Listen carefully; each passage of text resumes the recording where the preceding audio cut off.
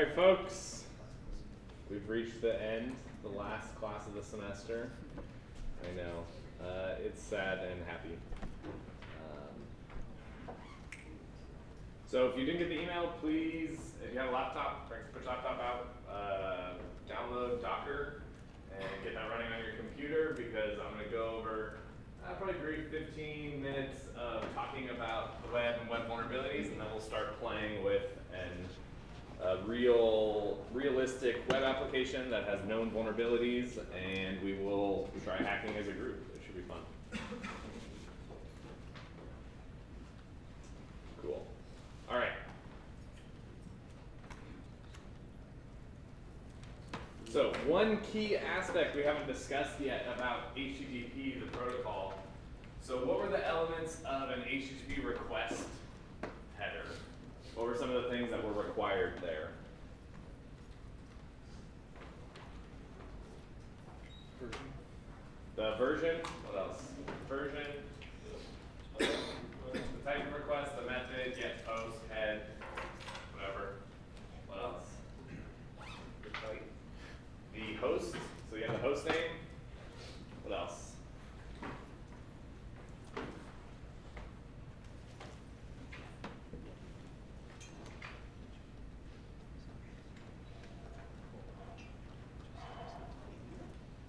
URL that we want to request, right? There's get and then the URL like /index.php or whatever we want to get.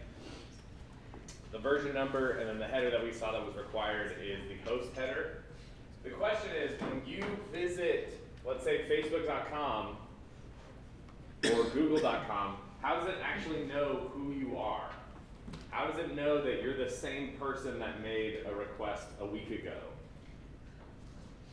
Because what information does the server have to identify you in what we just said, based on the method, the URL, the host that you're accessing, and the version? What do they have to identify you from that? Yeah?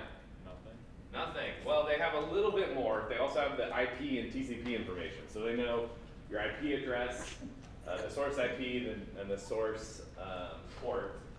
But in a big network like ASU's network, we're all actually going behind a single NAT device. So our IP address would be the same. So if a website was using that to identify you, that would be very bad. Yeah? They probably know what OS you're using and build you're using. Possibly, depending on the user agent field, but that's an optional header. It doesn't have to be sent.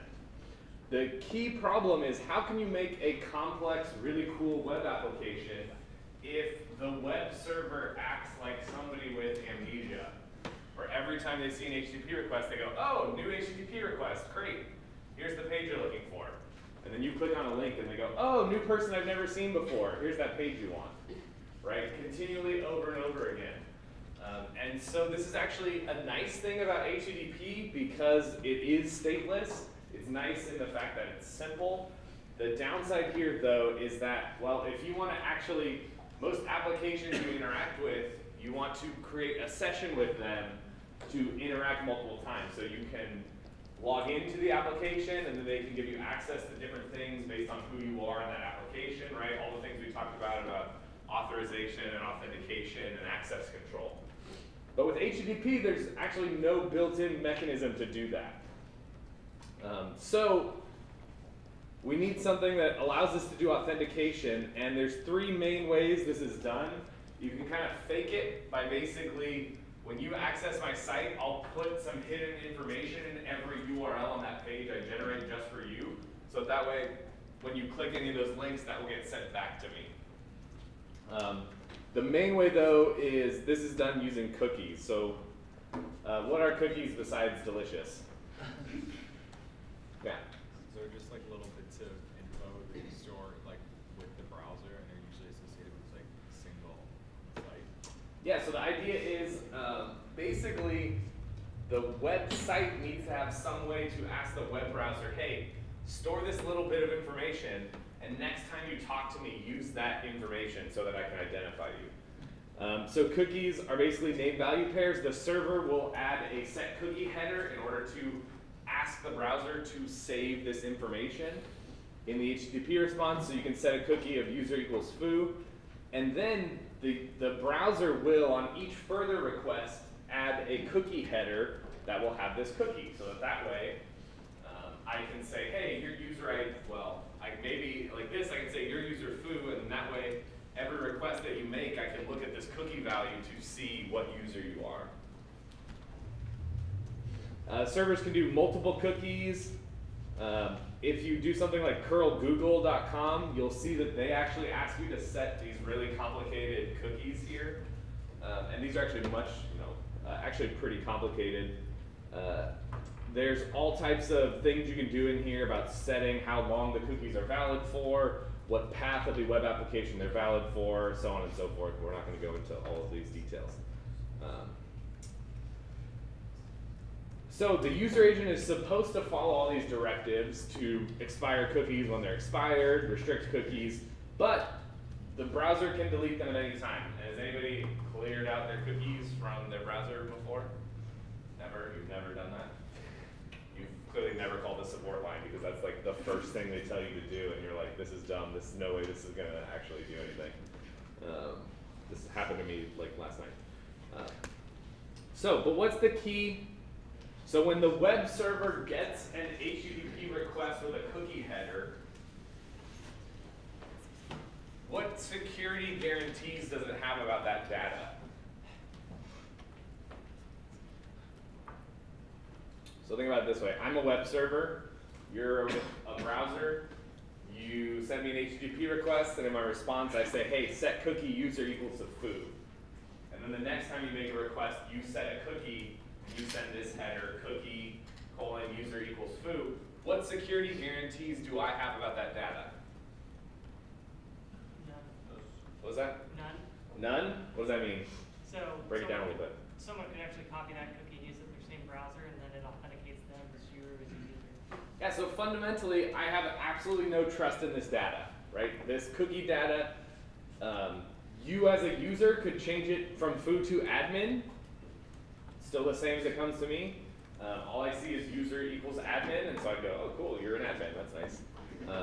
You could give this cookie to somebody else. Somebody else could inject a piece of malware into your computer to steal this cookie, and so they can then log into the website as you. So using cookies in real life is actually quite difficult, and you need to use either encrypting some value here, or using an HMAC, or one of the other things that we talked about, at least so that way users can't forge their own cookies and create their own cookie values. Cool. So now that we have this, now we can actually build web applications. So previously what we talked about is we have this client with a browser, we have some web server, and then the client makes an HTTP request to the web server.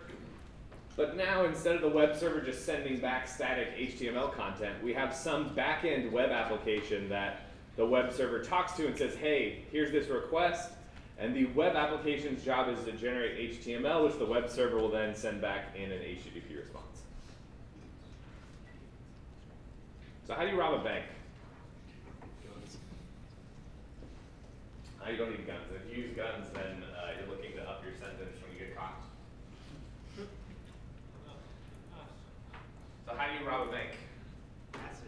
Has anybody watched a movie? Ever? Stick up the teller. Stick up the teller? That's the first thing you do? Wow. Man, you're gonna get caught. All right. What else do you do? Scope the place. You what? You scope out the place. What does that involve? Watch guard changes, cameras are there. Checking out their Wi-Fi. Yeah, so you perform some kind of reconnaissance, right? You say who works at the bank. You try to identify every single person who works in that bank. What's their role? Who's the bank manager? Who has keys at the bank to the vault? If you just stick up the teller's going to be like, I have $100 in my till. Like, what do you, here, take this money and then go to jail. Like, they don't care. What you want is that money that's in the vault. And you need to know who has keys to that vault. And even more so, when are they working? Because if you rob the bank when the manager's not there and doesn't have the keys, you're not going to have you're not going to, at least your reward is going to be much smaller. What's the guard schedule like? When do they take a break? When do the guards change? Why is this important?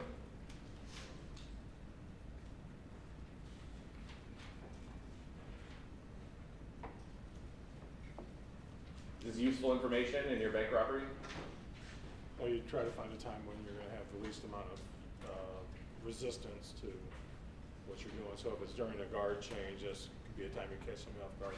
Yeah, or maybe you have some of the guards on your payroll, and so you know that the other one always takes a break at a certain time of day, so you can target that time. What does the layout of the bank look like? Have you guys seen Ocean's 11? They like build a replica vault. Like, that's exactly what they're doing here, is building the layout of the bank so they know it like the back of their hand and they'll know where everything is, right? What does the vault look like? What kind of lock does the bank use? What kind of security mechanisms are in place? How does the bank's alarm system alert the police when they're being robbed? How does that work? Can you cut off that communication? All kinds of stuff. And this is actually, even in the movies, you know, they show it as like a montage sequence where they're like sitting across the street at a coffee shop with like sunglasses and a newspaper, seeing who works there. But it's a very critical part, because if you don't understand the bank, you won't actually be able to successfully infiltrate it, right? And the other steps kind of vary off. You build some kind of crazy elaborate plan, everything goes wrong, and you probably end up in jail, as most of the movies, or somebody turns you in or something. Like, usually you don't get to step 4. So don't rob banks. But the question is, can we use that mentality to rob a web application? So when we think about that, we're thinking about penetration testing and how can I find vulnerabilities in a remote website. And the steps are actually almost identical. Where you first perform reconnaissance, you want to understand as much as you can about what that application does and how it functions. How does the application work? Are there user accounts? Do those user accounts have different privileges? How are the privileges enforced? Maybe you can get around the privilege enforcement. What does the layout of the web application look like in terms of URLs? Does the URL structure have something? Does it have like a /users or /home? And maybe you think like, oh, what if there's a /admin that just happens to be world open? What URLs should only be accessible via a certain privilege? So this was actually pen testing I did a while back, was on a website that handled credit card transactions. And so you could see your history of all the credit card transactions that happened for your business. And what they used is, it was a PDF, and there was just an integer number in the URL for whatever, 1000.pdf. So we're like, hey, what happens if we put in 1001? And it showed us somebody else's bank statements and credit card transactions. And so we were able to enumerate that to get all the transactions from the last like 6 months to a year for that company had ever processed. Yeah, they were not, I mean, they were happy that we found that, but they were a little bit sad that that happened.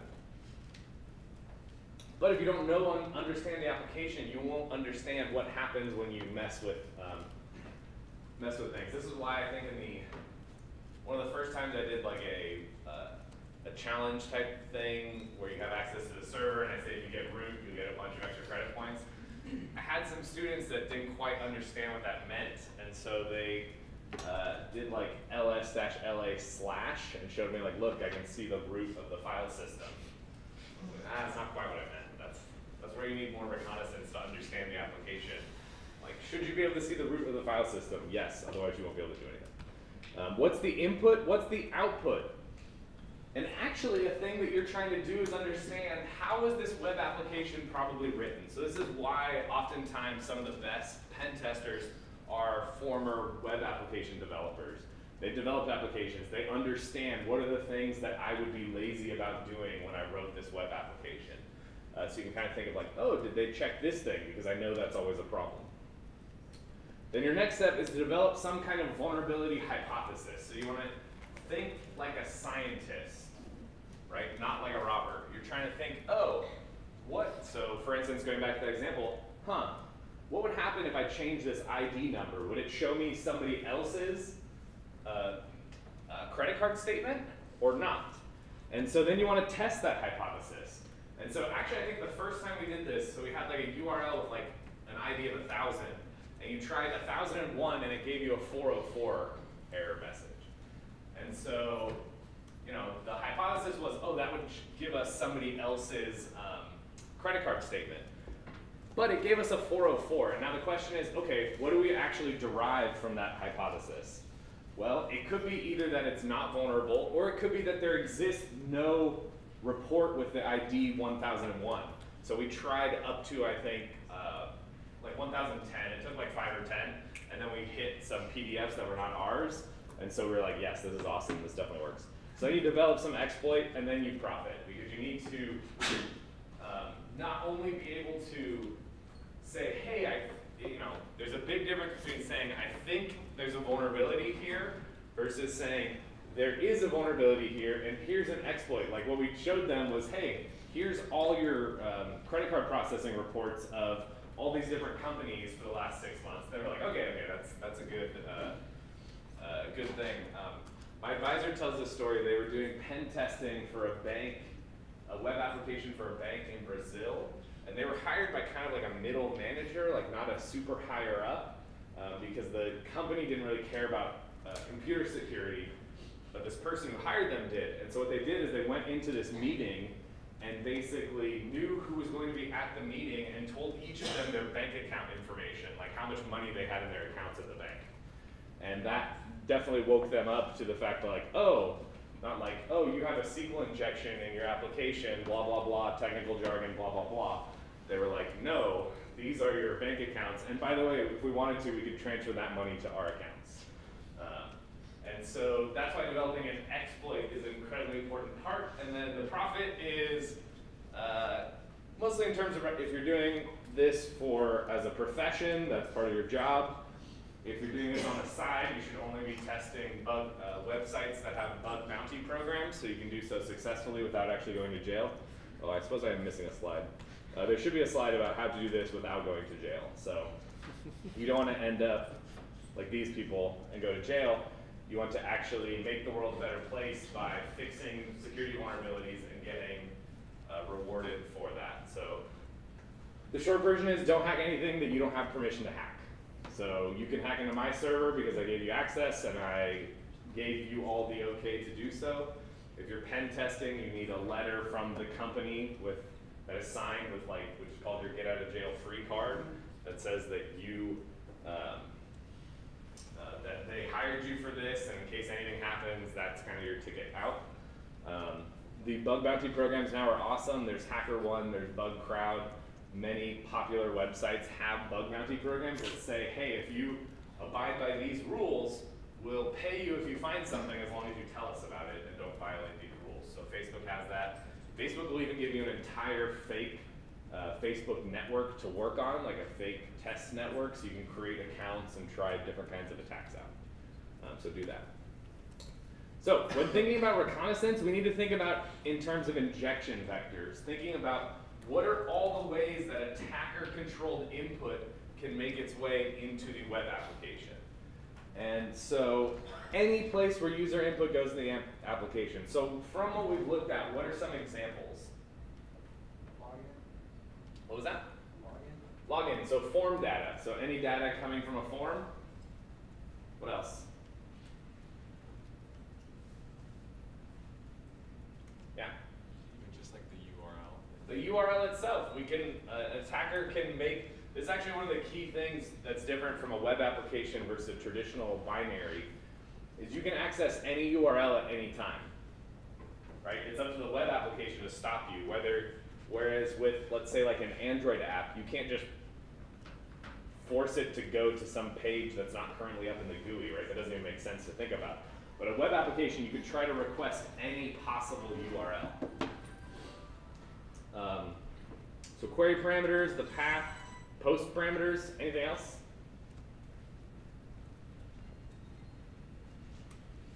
Cookies. Yeah. Cookies. Yeah, we just saw cookies, literally any header data. So all the header data that we send, we didn't talk about the referrer header, which if you look very closely is misspelled, but this is a header that tells you what site you came from, so that a web application knows, and websites know kind of where you came from. Sometimes this data goes into logs that are viewed by admins, which could have SQL injection or cross-site scripting vulnerabilities with them. So this is another place. Any files you can upload. Maybe even other websites. So this is part of that reconnaissance phase, is understanding what does the web application touch and where does it get data from, right? So if you see, oh, this web application is using some tweets and wow, it's not using like an iframe, looks like it's pulling those tweets in from a backend somewhere. What happens if I try getting tweets into there that are malicious somehow? And that can change the data. Emails, all this kind of stuff. So we're going to start playing with WackoPicko. So WackoPicko is an intentionally vulnerable web application that I wrote for my master's project at Santa Barbara. And the idea is it has, God, actually, I don't know. I think it's 16 different vulnerabilities inside of it, spread throughout in different types of vulnerabilities and also behind different types of crawling challenges. The idea was to test, well, how good are automated vulnerability analysis tools? So there exists a whole category of tools that you point them to our URL, you click go, and they'll try to find all vulnerabilities in that URL. So once you have now this test site with this, with known data, you have ground truth, and so you can, we can test and see how well the scanners did. So the scanners did horribly. Let's see, total, they didn't find more than 50% of the vulnerabilities, and that's groups, so like all scanners unioned together, and a single scanner didn't find more than 40% of the vulnerabilities, so it was very interesting results. So we're gonna play with this. So if you've got Docker, you can run this Docker command, and then access it here. How many people successfully are able to install and run Docker on their system, and then can run this command? And then can access the URL through this localhost? Cool. All right, just like, I think it's this one, yes. Has anybody been able to do it on Windows? There's like weird steps on Windows where the forwarding. An error? Yeah, okay, that may happen. So I think there's probably enough of you. It's nice, so the problem is, I stood up one instance that's publicly available, but basically you'll all have access to that one instance, and so when one of you messes it up, it's going to be messed up for everyone, and I have to reset it, so it's super annoying to do that. So this is great because when you can get this to run, you can just run it locally and test to your heart's content on this nice, yeah, so it's the website.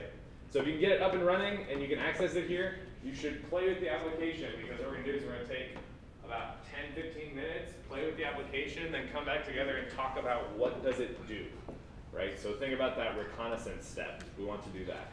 For everyone else, you can use this URL I stood up. I didn't give it a domain name, but I don't think I can make it. Can I make this big?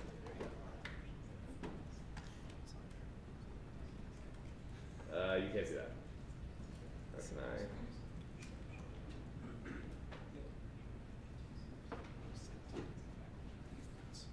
All right, there we go. Let's take. Cool. I'll be walking around. If you need help, raise your hand. Make sure you can go here to get to this page and start playing around. Do you need the Docker stuff too? That'd be nice.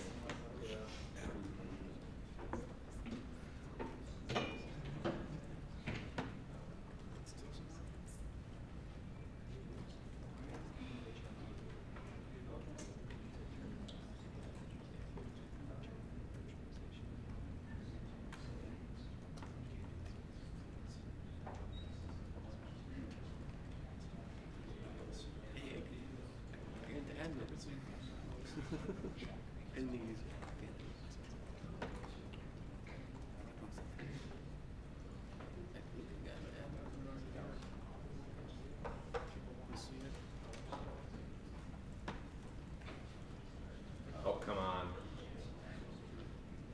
Breaks in there. Yeah.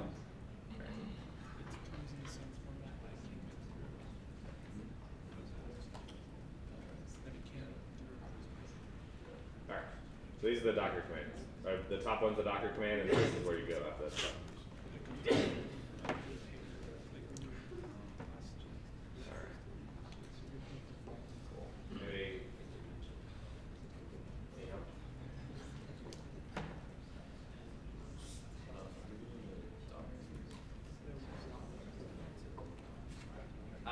run it, if you're running it on Linux, you gotta use sudo first. So the Mac, you don't have to do that. They never put a sign.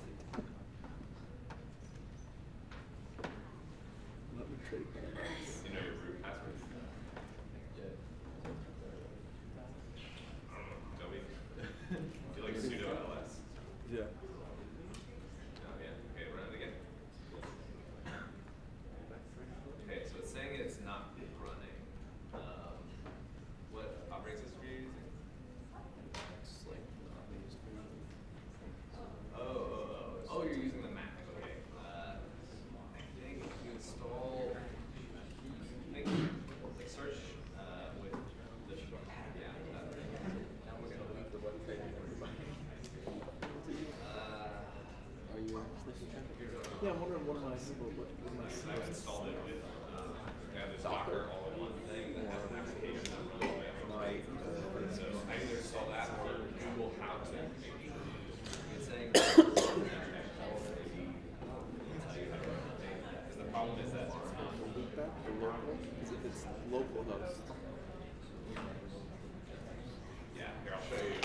Here, so basically there's, yeah, you can see the whale and like the bird, right? Oh yeah.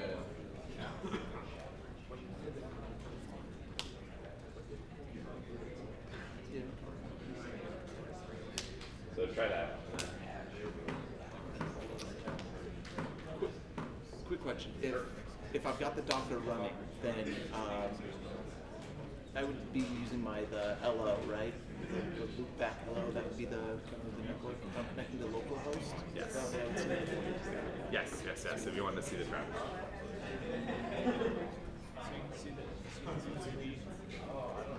Yeah. Oh. Yeah. So. I should probably set a timer.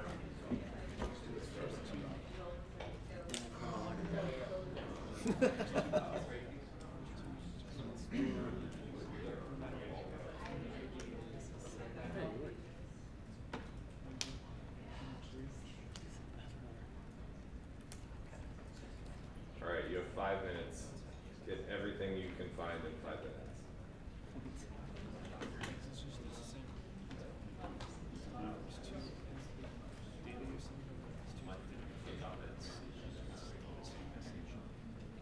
Yeah, that's good. That's done. So then on your browser, go to localhost. Yep. Go to localhost :8080.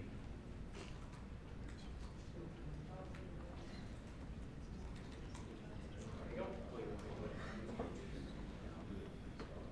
Yeah, the Docker thing won't like tell you that it's ready. I guess maybe I can do that at some point, but it does something like this. It says like, hey, I've started. This is actually a supervisor data. It doesn't matter, but it's running the.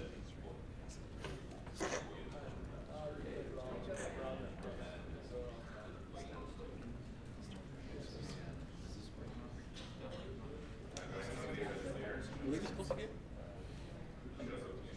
vulnerabilities? Did you try that? Or did you try that? What, this? Yeah, is that right? I mean, I'm just seeing what it. I mean, it sends stuff, but I don't even know what it is.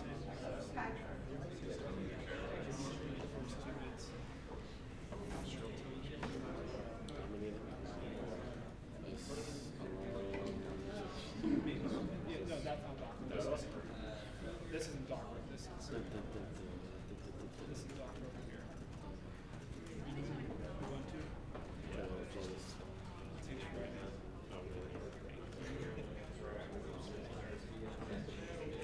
That's the desktop.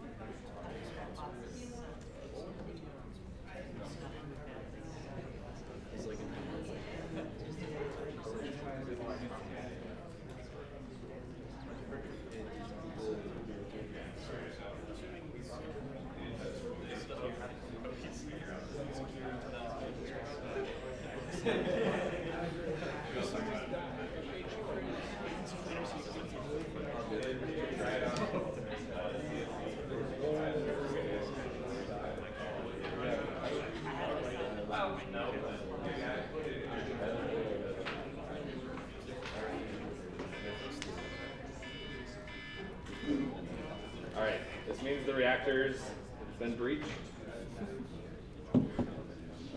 Okay, so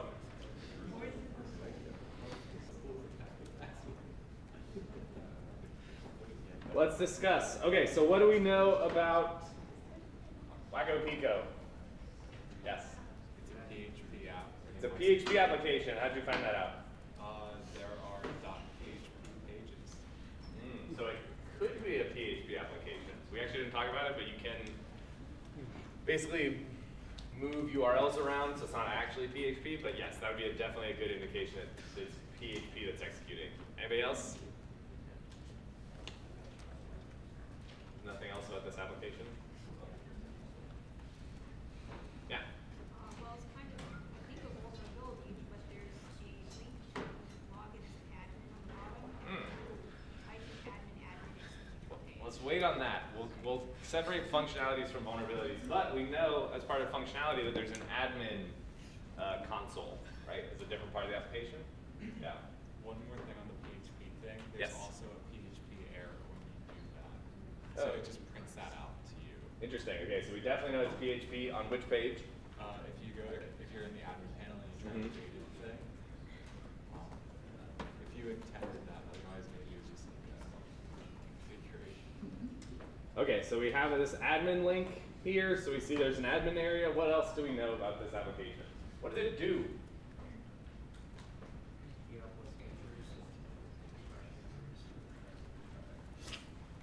Anybody? Yeah. What's that? Images. What about images? You have to log in. So how do you create an account? Register. So I can say foo bar, password foo, create an account. So upload pictures, I can look at pictures, I can, what else can I do? What was that? You can buy pictures, you can add them to your cart, and then you can remove them. You can continue to confirmation. Well, that's been a long time since I looked at this. You can purchase them. Look at all this. I'm so rich. What else? Anything else?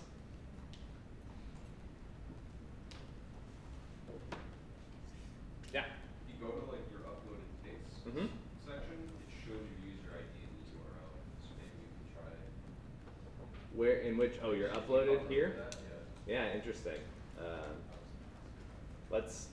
So yeah, it's more, yeah, the reconnaissance, you're trying to think about like URL structure, so we'd want to verify somehow that this is our user ID, right? That 12 is our user ID that we just created. Purchase does not have that, which is kind of interesting. That's something that's guest book, carts, has a log out functionality, right? So you can log out, log back, log in, foo. A search.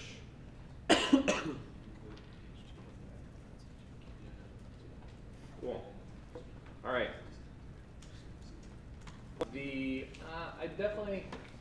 So there's two main web vulnerabilities we're going to learn about today. One is SQL injection, the other one's cross-site scripting.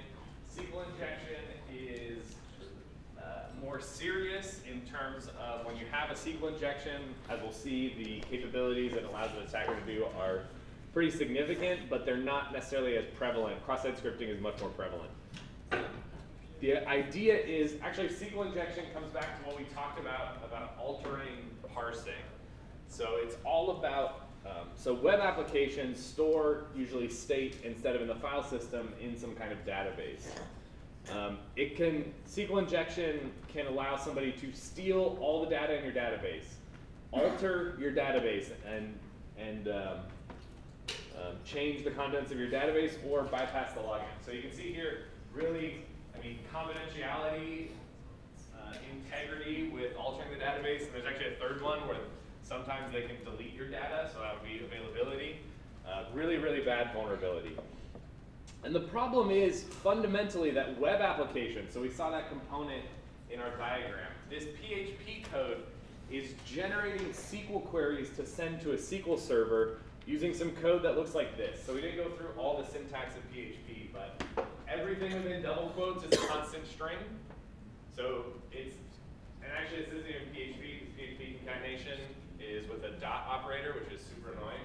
But you have select star from users where ID equals, and then a single quote, and then concatenate that with whatever's in an ID parameter, and concatenate that with a single quote and then a semicolon.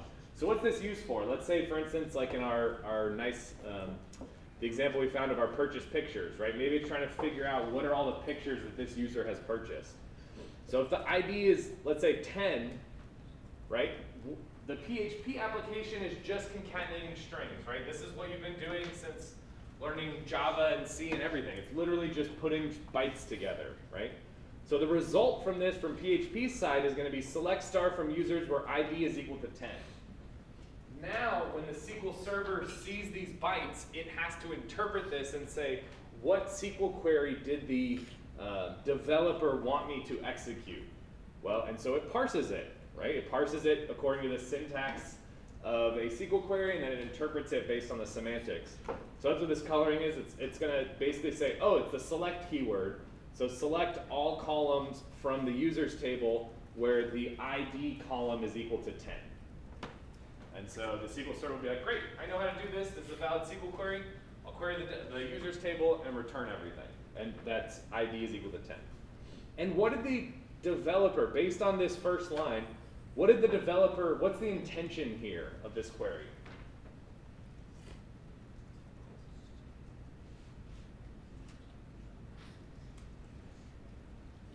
Yeah? To have the ID be just a number and not another SQL query. Yeah, or to, I mean, if you look at it at a high level, what it's looking for is give me everything in the users table where the ID column matches this specific value. And if we assume that IDs are unique, this should always ever return one value, or one row, right? Now, what happens if we put something else in here? What happens if, let's say we put in, the ID is -1 or 1 equals 1? So what's going to happen in the PHP code?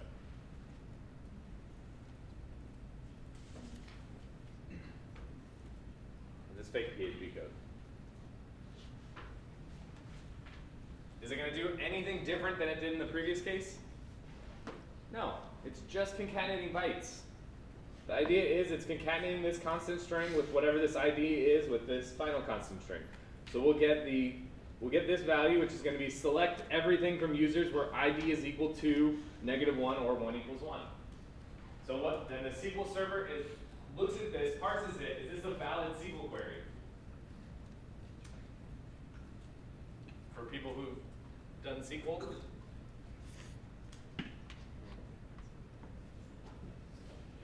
Yeah, it's a valid SQL query. It's 100% valid. What is this probably going to return? Everything. Everything? Well, 1 equals 1. Where they're Nothing? Those are two very different answers. Somebody want to go in the middle, like half of the things, every odd thing? So why? Which one's correct? I think all of them. All of It's them? going to return where 1 equals ID 1 is always equals true. Where ID equals true? Because 1 equals 1 is That. going to evaluate to true. But how is SQL going to parse this? So select is a keyword, the star is the columns, from is a keyword, users is a table name, where is a keyword, ID is a table name, the equal sign is part of the where clause. And then what's this?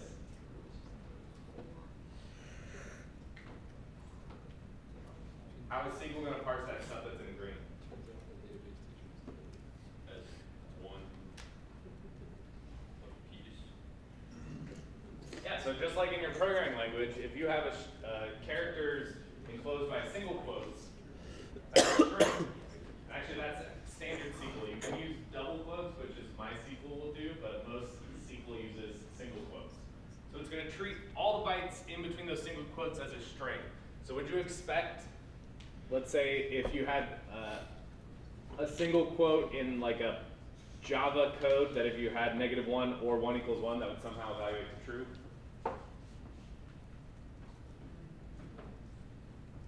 If it's inside of a string? No, right? These are just bytes. Right? It's tricky because it looks like it should evaluate to something. The problem is that syntactically, SQL will treat everything that's inside of single quotes as one string value. So it's going to say, are there any rows in this users table where the ID column is equal to the string -1 space or space 1 = 1? That will probably return what? Nothing. It'll probably return no results. But now, what if we put in ID equals -1 single quote or 1 = 1? So again, right, the key thing to keep in mind is the PHP side is just concatenating strings together. So it's going to concatenate strings together and go select star from users where ID is equal to this or 1 = 1. And so how is it going to parse this?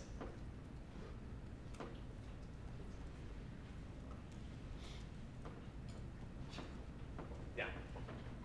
Well, one of two possible ways I can see it. Sure. Either it's going to complain about the extra apostrophe at the end, which is what I think most likely will happen, or it won't get there and actually execute it, which I think is less likely. Yes, I would. Your intuition is correct because it's going to be just like a programming language. If you on a line had 3 single quotes, it thinks the first 2 capture, right? So you have -1 or 1 = 1 and then a tick. But we can see here before that point, the color of this warhead has changed. Why is that? Keyword. It's a keyword, and it's outside of single quotes, right? So now the SQL server is interpreting that differently. And where did this final single quote and semicolon come from?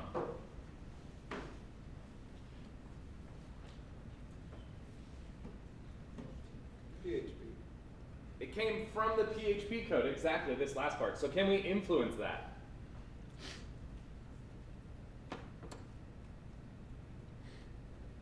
Can we just magically get rid of it?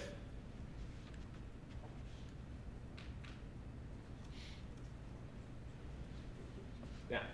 You can put in some more like maybe useless code that opens it and then that'll close it itself. Yes, we can deal with it, but the question is, can we just eliminate it somehow? No. No, because we can't magically get PHP to execute some different code than concatenate these 3 things together, right? So no matter what we put in for ID, the first part will always be select star from users where ID is equal to this with a single quote, and the final thing appended will always be a single quote and a semicolon. But yes, we can do all kinds of fun things. One fun thing is we can use the comment character in SQL. So SQL has a comment character, either -- or a hash mark. And so now when this string is then passed to the SQL engine, strings concatenated together, interpreted, now everything after the hash is interpreted as a comment, which means we don't care about it for parsing purposes. So now how many rows is this going to return? All of them, right? Because this ID equals -1 will probably fail, but we have or 1 = 1, so that will return true. That clause will evaluate true for everything in the database.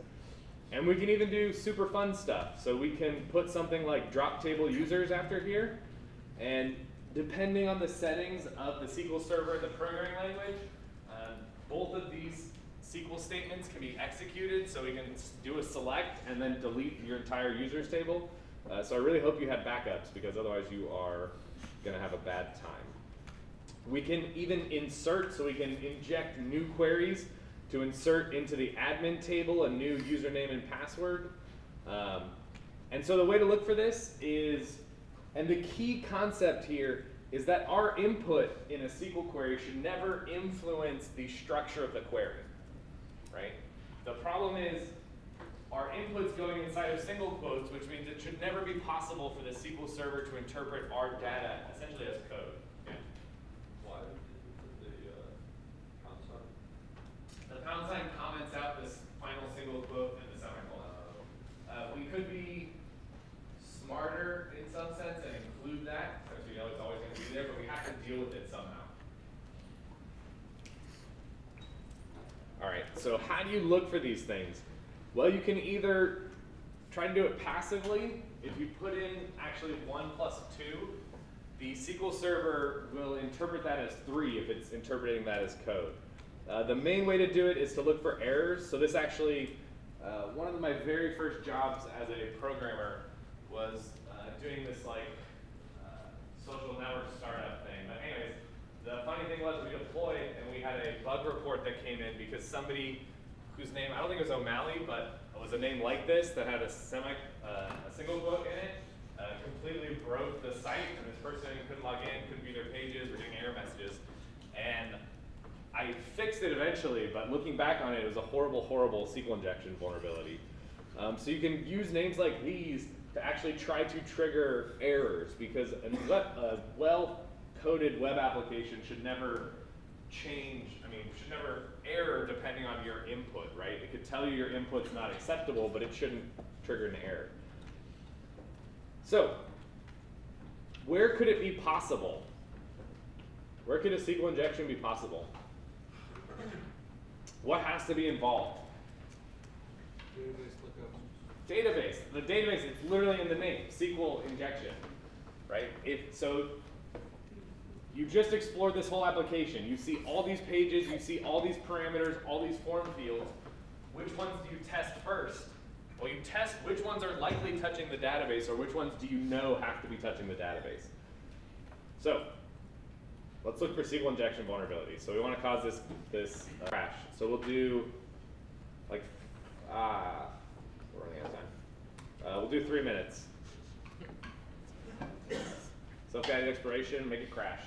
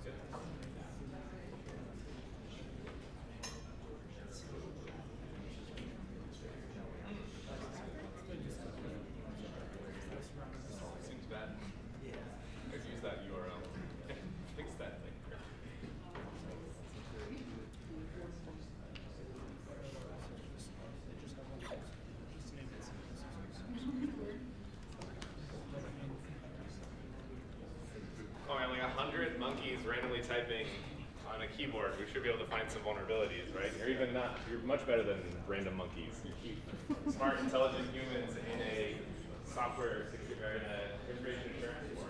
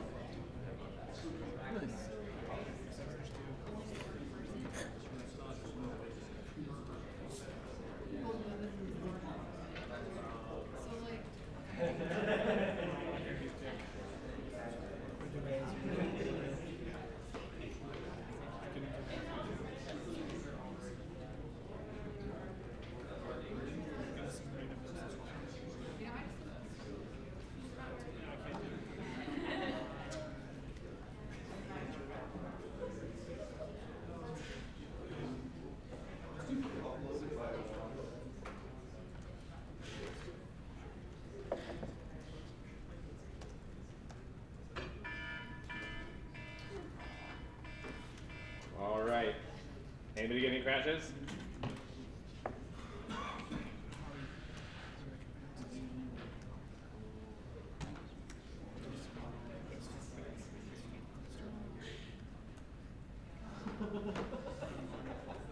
Yeah, I know.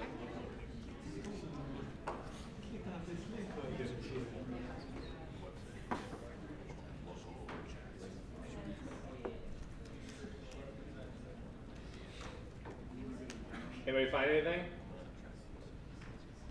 Raise your hand. Something? Yeah. I was able to log into the sample user account just by using pretty much the exact query you did. So what? So how did you do it? So it was one in the username login form, one apostrophe or 1 equals 1 semicolon then #. What'd you put in for password? Blank. Login. Blank? Blank? So what do we think this is doing then?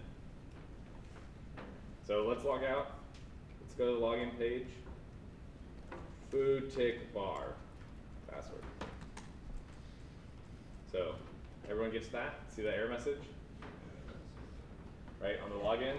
So it's saying you have an error in your SQL syntax. Check the manual that corresponds for the right syntax to use near bar, tick, and backtick password equals SHA-1 concat password with salt limit 1 in line 1. So this would be the smoking gun that tells us, man, there's probably a SQL injection vulnerability here. The question is what can you do? So when we did 1 tick or 1 equals 1 hash, so everyone want to try that?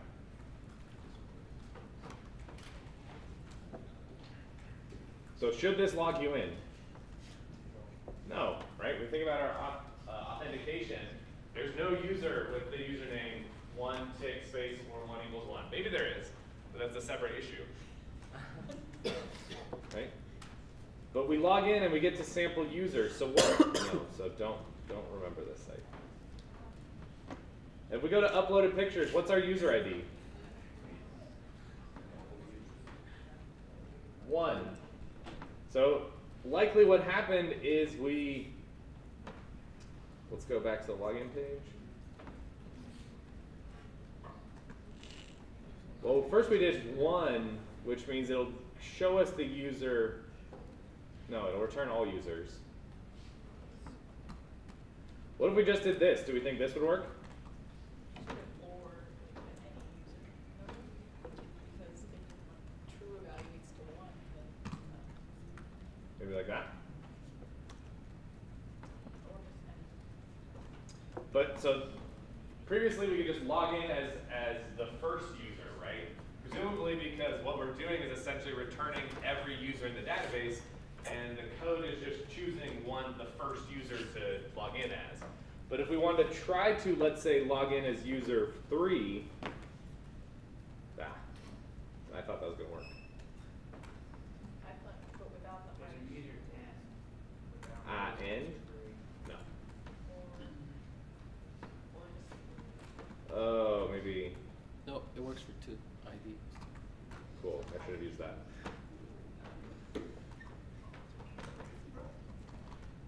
There we go. We got it in this box. Awesome.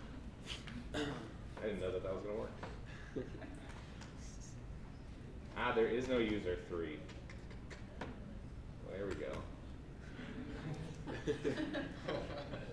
Cool. Cool. Yeah. So we found 1 SQL injection. Anybody find anything else? There definitely is one somewhere else. I just don't know off the top of my head where it is. That's why I rely on all of you. Check out a sample user? I don't know. I'd have to look at the code.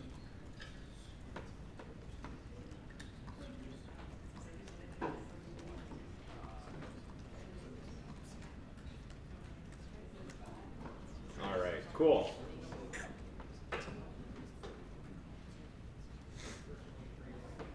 So now we can play with SQL injection. We can do other type of stuff. We can try to steal data. Let me see. I'll try to get this demo up. SQL map's going to be installing. So the other is cross-site scripting. So the idea is cross-site scripting occurs when malicious JavaScript that somebody else controls executes in the context of your browser, your window. So we're not going to go into the details, but there exists a access control policy in your browser called the same origin policy, which basically means you can have Facebook.com open in a tab, and you can have attacker.com open in a tab, and that JavaScript code can't talk to each other, because you don't want the malicious.com JavaScript code to try to alter or change your Facebook page or add users or interact with Facebook on your behalf. But if the attacker can trick your browser to execute JavaScript that they choose inside your Facebook.com page, then they can do whatever they want. So they can actually steal cookies, perform actions as you, which include on the website, which would mean like friending people, sending your money away if this is a website. Or my favorite is they can actually do a super sophisticated phishing attack and present you with a fake login form. So you're on Facebook.com, but what's shown to you is a fake login form that when you fill out the form, your details go to the attacker and not to Facebook. How this happens is actually pretty simple. So it goes back to the HTML parsing we were talking about. So this is some sample, this is PHP-like code, where basically the way to interpret this is everything that's in between this, this bracket question mark, everything else is static. So you can think about it, again, it's string concatenation. So this code is equivalent to first output this constant string, and then at this point substitute. So the equal sign means place in the output whatever the value is of name variable, and then append this constant string. So if the name was just Adam, we would get hello Adam, that would be parsed by the browser, and it would just say hello Adam. And it would look something like this. But if we can include JavaScript tags in our input, we can then trigger arbitrary JavaScript code to execute on this page. And so we can do something like script alert cross-site scripting, which pops up that alert box that you've probably seen before. And again, remember the key thing is that the website is very stupid, the code. It is simply concatenating strings together, sends these bytes to your browser, which then parses it and interprets it as HTML. So the attacker can actually trick you. So if you remember, if we go back, is there any JavaScript code on this page? Is there anything in between script tags? No, it's just pure basic HTML. It's very clear the developer did not want any JavaScript code to be executed here. But if an attacker can alter this name parameter to get the name parameter to be script alert cross-site scripting, now the browser will parse that and say, oh, the developer wants me to execute this JavaScript code to pop up this cross-site scripting alert box. And if we go on this next page, we can actually see that if it's part of this name parameter, we'll see this here. So the idea is basically when I'm doing this, I'm trying to, so the defense against this would be the HTML encoding that we saw on Tuesday. So the ampersand LT semicolon. If the web application transforms less than symbols to that, then we know we're safe. So there are actually several different places of cross-site scripting in Wacko. Minutes to find them. So get me one of these. I want to see a box, an alert box.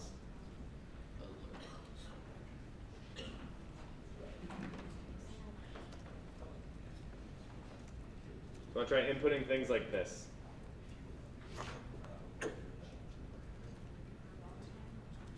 And don't look at the other stuff I'm doing.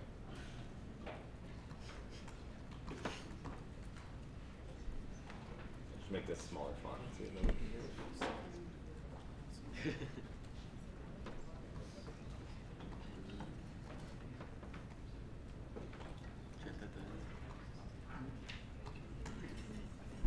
think you might not have a name.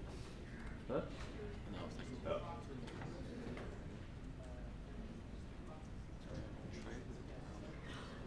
try dropping this. You know how you have to name everything? Yeah, just like that.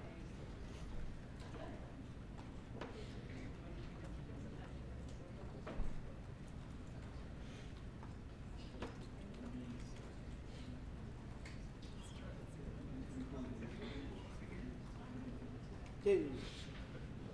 Hey. I got something. Good. Is it the right something? I got yeah, I believe so, yeah. If you put that back. Whatever you change it. Yeah, whatever you change it to there shows it. Yep.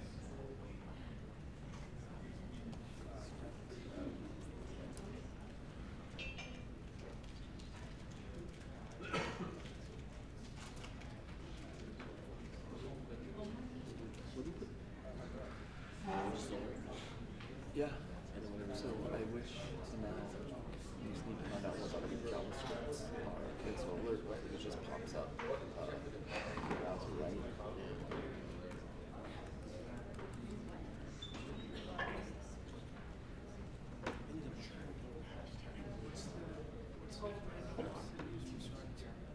It's just script, and then close script, and then whatever. His exact command. His exact command was open brackets, script, close brackets, alert, open parentheses, take SSS, take close parentheses, semicolon. Oh yeah. Okay. Close Cool. script. That was the exact command. So now it looks like alert is a specific alert window. And then whatever you put in the XSS, you can multiply it. There's like 5. Yeah. And I put that in the search.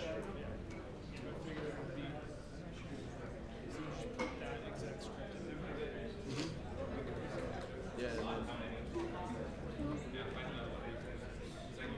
So now I'm just going to try to find other scripts that maybe there's. I wonder if you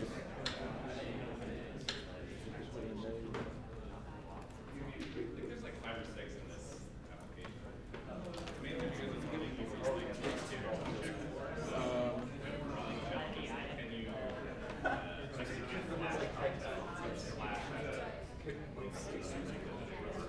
don't think the white space matters. Script alert. Wherever I was.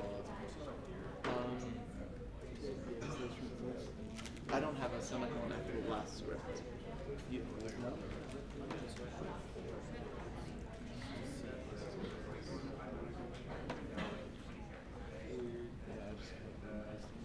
I don't think the white space matters, but maybe it does. With the guest book.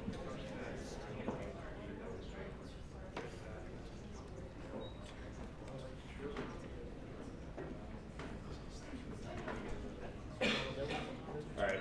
Beep, beep, beep. We're going to stop it early. Since we're running out of time. Alright. Somebody want to be my, I'll be your hands, tell me what to hack? The guest book? For what? Which parameter is vulnerable?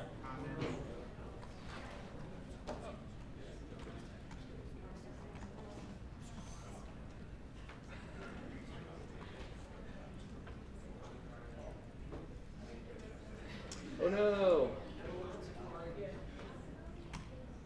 Yeah, it still works. Okay, good. Yeah, so actually the browsers, since I made this, have gotten much better in detecting. So basically they detect, hey, you sent a script tag, and that is exactly what was sent back to us. That looks like a cross-site scripting attack. We're going to block it. But this still works, we can see by this name here, because all this is stored in the database. So it's a stored cross-site scripting vulnerability. Anybody find anything else? Just this page? Yeah? If you go to your home page and you're logged into the script. Maybe Safari is Yes, good one. So yes, there's Flash. I'm not going to enable Flash on this, but there is Flash. Well, let's try it. Oh, it does. Yeah, the technical reason is that the scanners are very good at identifying basic cross-site scripting. And so something like this test, can they actually execute? Yeah, so this is saying it's not going to let me because this XSS auditor. But we wanted to test, can they actually execute Flash? And the answer was no. Cool. That was good. You need to sanitize things. One thing before we go. All right, so this is about the browser that's blocking it. So the SQL injection vulnerability that we found seems pretty bad, right? Anybody could bypass the login and log in as any other user. But it's actually much worse, as we saw. So there's actually a tool called SQL Map, which you can fire at a SQL injection, and it will do things like, let's see what it's going to do. Yes, skip test. So it detects that the backend is MySQL. It looks like it found username as a post parameter is vulnerable to SQL injection. What did it say? For the remaining test, you want to include all tests for, yes, do everything. Do you want to follow? No. Oh no, is this going to work? I don't know. We'll see.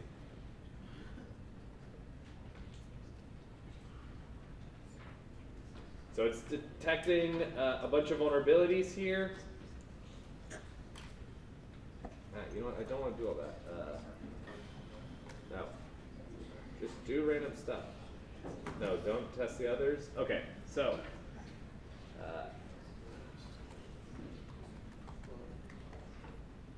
This will, there we go, that's what we want. So this is downloading the entire database based on that one SQL injection.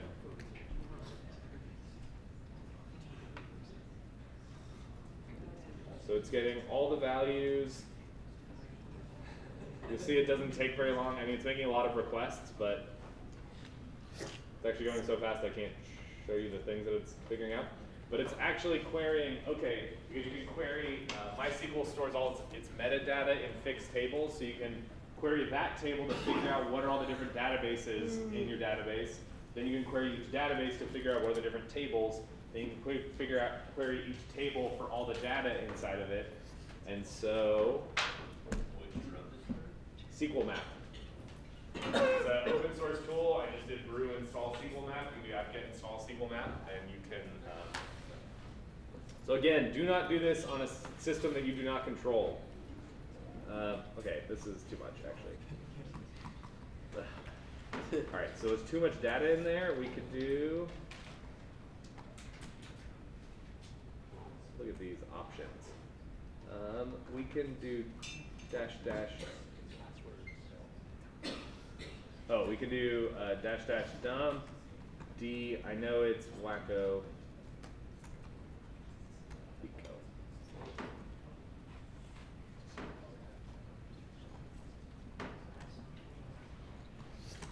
Wow, this is asking me if I want to save the passwords to try to crack them to with a dictionary attack. So, okay, so let's see. Oh, so now we have Wacko. SQL Map, output, localhost, dump, WackoPicko. So this is every single database, or every single table that's in the database. So we have all of the users table.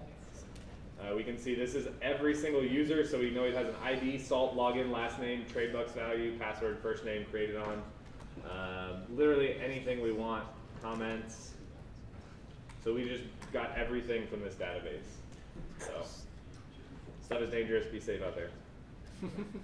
Yeah, so I guess that's it. Have a good semester. See y'all on, oh god, I hate talking about this. The final is cumulative. It's gonna be everything we've covered up until that point. I don't know, don't ask me anything else. There'll be anywhere from 1 to 100 questions, just to tell you that question's meaningless. All right, we'll be all on Tuesday.